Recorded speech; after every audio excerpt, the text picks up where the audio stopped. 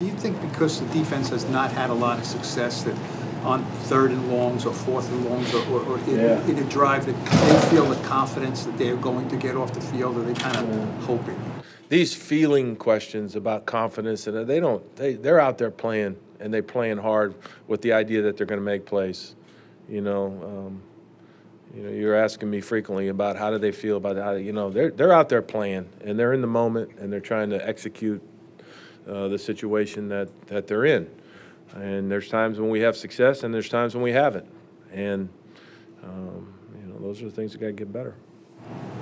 Matt, how concerned are you that the progress you say is going on behind the scenes isn't showing up in regards to wins and losses on Sundays? I'm always concerned when we don't win, right? And this is another feeling question, I'll feel better when we win games. That's if you're wondering how I feel. I feel a lot better when we win games. And I do see, you get an opportunity to watch us probably 20 minutes a day, and you report on it. And this is a historically young team that's going out there and competing against some really good football teams. And we've got to do what we have to do to win games. And I understand that. But they also are developing. And at some point, we'll be good enough to win. You know that you're obviously, in the end, judged on wins and losses. So. I'm well aware of it.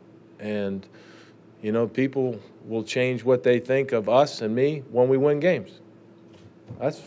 I'm a realist when it comes to that. And I get it. And you know what? When you don't win, I expect what's written and said and what people think. I expect fans to be upset, because we are too. Hey Giants fans, Saquon Barkley here. You want to see more videos? Subscribe below. Welcome to Giants Postgame Live, presented by Mercedes-Benz. What a finish! We had guys step up and make plays. We're going to hear from Pat Shurmur. He keeps passing the test. They had a sense of purpose. All hands on deck. We got a lot more to come here on Giants Postgame Live.